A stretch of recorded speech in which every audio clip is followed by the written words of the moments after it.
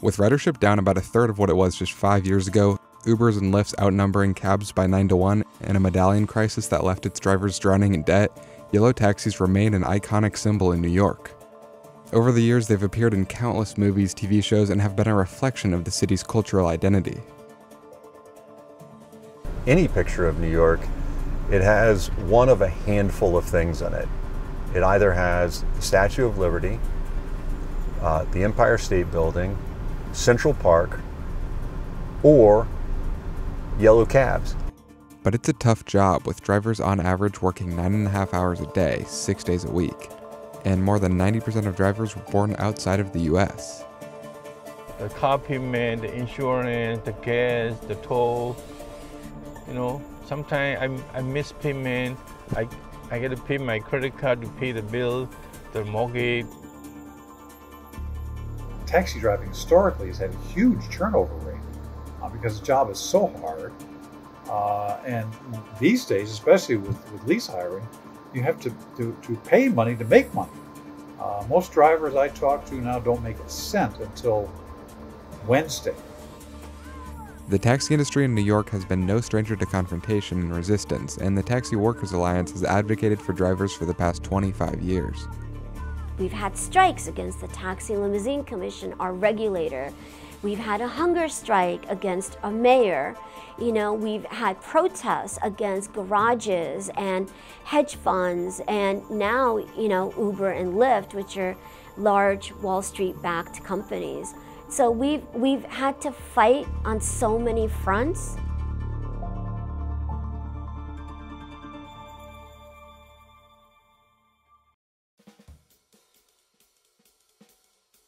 Taxis in New York started in the form of horse and buggies, which were used until the early 1900s.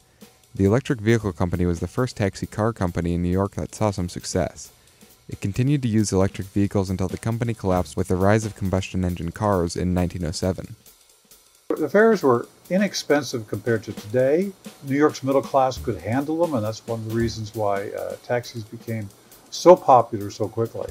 The infrastructure of New York is not perfect, but things like the yellow cab system are central to its function. And it became a popular way to travel among the middle and upper classes. After the 1929 market crash, an increasing number of workers wanted to drive taxis. New York City had about 30,000 taxi drivers in the 1930s. As a result, Mayor LaGuardia implemented the Haas Act, giving the city official jurisdiction over the industry and limiting the number of licensed taxi drivers to just below 17,000. Initially, when they were put out, they were sold for $10 a piece. But unregulated car services were still picking people up off the streets, especially in the outer boroughs. As a result, all official taxis were painted their iconic yellow color in the 1960s. The Taxi and Limousine Commission was created in 1971 to regulate the taxi business outside of Manhattan and illegal or jitney operations. And this came out as a result of yellow cab drivers being unwilling, either for reasons of prejudice or because they didn't want to serve the outer boroughs, being unwilling to go to Upper Manhattan, to Brooklyn or Bronx. Driving a taxi was also becoming more dangerous. At the time, crime in the city was rampant due to the economic decline and drug epidemic. Over 200 cab drivers were murdered in New York from 1980 to 1994. And in 1991, efforts to organize taxi drivers began to find success, and the New York Taxi Workers Alliance was eventually formed. A medallion is a metal license affixed to the hood of a yellow taxi. It gives the holder exclusive rights to operate that taxi in the city and acts as a permit, indicating that the driver is legally allowed to pick up passengers on the street. They're typically bought through an auction, which has seen prices soar over $1 million. This is Richard Chow. He's been driving for the past 17 years and owns one of the roughly 13,000 medallions in the city. So after I driving about 6 months, and then I decided to buy the taxi to the Medallion. Medallion prices remained relatively low for decades after their inception. It's only in the last 15 or 20 years that it's really gone up way in value. Actually, it was only worth $25,000 or $30,000 as recently as 2000.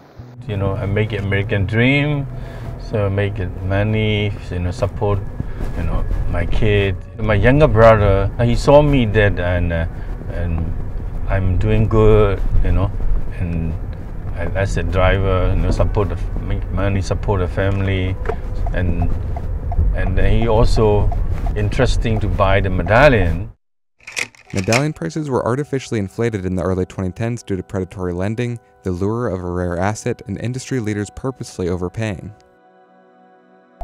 And then in 2010, he bought the Medallion from New York City. He paid $700,000. So after that, the Uber and Lyft come in, the taxi industry. We lost almost 50% of the revenue. So, and my younger brother, he not make enough money to pay back the loan he borrowed from the bank. A lot of people do blame Uber and Lyft and the other high-frequency dispatch companies for the problem. And while they certainly catalyzed the recognition of the problem, the real problem started years before. And it started in much the same way as the mortgage crisis. Andrew Milgram co-founded Marblegate, which is currently the largest private medallion lender in New York. The Medallion was once valued at $1 million, and then that price crashed. At its low point, it was around $70,000. Meanwhile, the debts that the Medallion owners are carrying on average were about $450,000. So it was impossible to keep up with a mortgage of $450,000 when the revenue from the streets could only support capital at about $70,000. And as a result of that, we saw massive bankruptcies, foreclosures, and just a tremendous crisis of poverty for the owner drivers who could not afford to go bankrupt.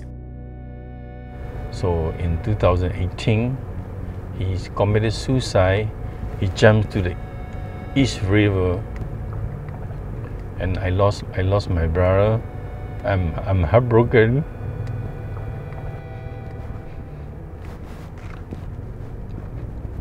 But I'm strong. I'm keep fighting, and for our crisis, the taxi industry crisis, and then I don't want to see another driver commit suicide like my brother. Kenny was one of 9 drivers who died by suicide after struggling to find work in a saturated industry, several of whom also had the pressures of hundreds of thousands of dollars in debt after purchasing a Medallion. The Medallion crisis has been a really painful, chapter in the history of this industry.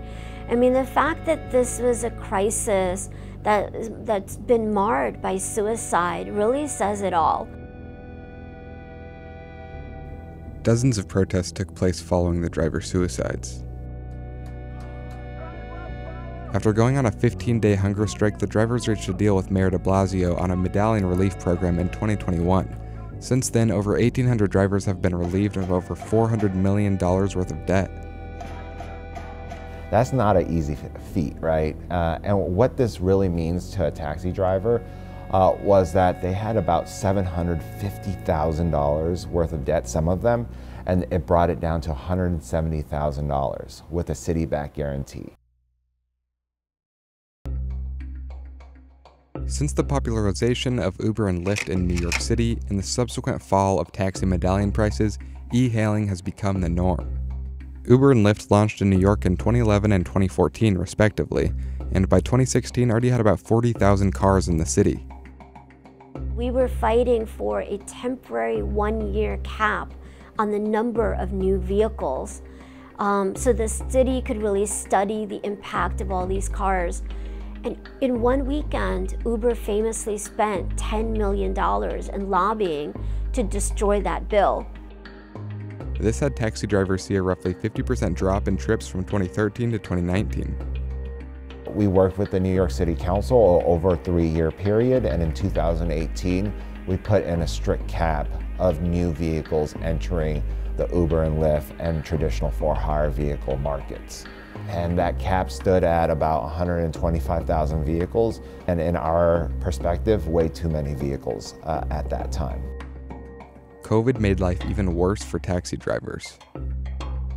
A lot of drivers moved to different areas of work, right? They left the industry, and we saw that that died from 125,000 vehicles to about 100,000 vehicles, and that's where we are today. So going into COVID, the taxis has declined to 22%, so from 47% share to 22%, and ride-hailing had grown from 53 to 78%. During COVID, effectively, taxis went to almost zero, actually bottomed out at 5%, and the ride-hailing actually was 95%. And with the market now flooded by roughly 80,000 on-demand car drivers, taxis have continued to struggle finding work. And it's been pretty consistent now for almost 2 years, with ride-hailing at 86% of the volume in the New York tri-state area versus taxis at 14%. And so really what it tells you is that kind of the taxi industry has kind of really, ceded a massive amount of share. And Uber is showing no signs of slowing down. While it has struggled with profitability over the course of its existence, it has turned the tides in recent years. Last year they had free cash flow of about $400 million. We estimate this year it'll be about $3 billion, and within 2 years it's $6 billion, $6.5 billion. So I mean, they basically are at a point where they can then invest that money in growth. After years of neglect, many involved in the industry are continuing to push for innovation and improved working conditions in the city. The industry had stopped treating its most important customer with respect and value. And that customer is the driver. Because at the center of the industry is the driver and what they are doing on a day-to-day basis. It's a difficult job. It's a very, very hard, lonely job. And the industry as a whole, especially taxis, is still recovering from the pandemic. There was a 5% increase in monthly trips for both Medallion and outer borough taxis from February 2022 to February 2023. When I first came in, there was over 7,500 vehicles in storage, or half the fleet. Today, there's about 5,000 vehicles in storage and 8,000 active taxis. And what that means is that the industry is recovering and that passengers are choosing with their money. New York and the TLC are also working on shifting taxis away from gas and toward electric vehicles to improve air quality, noise pollution, and carbon footprints. We are slowly ramping up, and what we're thinking is that by 2024, there'll be some sort of number that will hit about 6% electric vehicles, and then ramp up all the way to 2030 by 100%. Apart from switching to electric vehicles, the New York taxi industry has made other efforts to innovate and keep up with e-ride-hail apps. Uber and Lyft have partnered with Curb and Arrow so you can e-hail a yellow taxi through their apps. However, using Curb and Arrow can mean a loss of fares for taxi drivers. These apps make up less than 1% of overall trips by yellow cabs. Uber collaborating with Curb and Arrow has not been good for the drivers, because it's been an attempt to really lower the amount that drivers have a right to earn on every trip. New York also recently confirmed that the first congestion tolling in the US will be coming to the city sometime early next year, and will charge drivers up to $23 to enter Midtown and Lower Manhattan. While it would only require taxis and for-hire vehicles to pay the toll once a day, the loss could still be detrimental for drivers struggling to make ends meet. What's really urgent for the yellow cab industry is fighting for an exemption from a congestion pricing scheme that the state wants to implement, and to finish up our fight on the Medallion debt forgiveness.